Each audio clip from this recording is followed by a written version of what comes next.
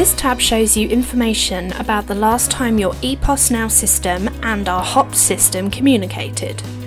You may have different configurations to those shown here depending on your setup with us. Firstly, there's the refresh type. This may be the menu or the tables or another aspect of our systems that communicate with yours. Secondly, there is the status. Usually this will say completed, unless there's a problem or a refresh is in progress. Next, we have the last refresh and next refresh dates and times.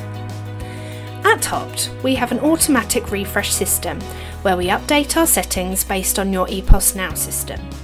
For example, your menu changes or table changes will be automatically updated periodically, and you can see when we last did this and when we will next do this. However, you may have made changes to your system that requires the app to update immediately, and for our systems to therefore communicate with yours sooner. You can use the green refresh button if you need to force the systems to communicate. The process can take a few minutes depending on how busy the servers are and how much information there is to update.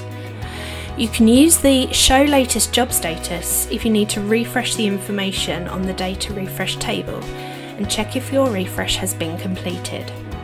Remember, it can take a little while for the refresh to complete, so please be patient. If you have any questions or require more support, please get in touch with our team by emailing support@hopt.app.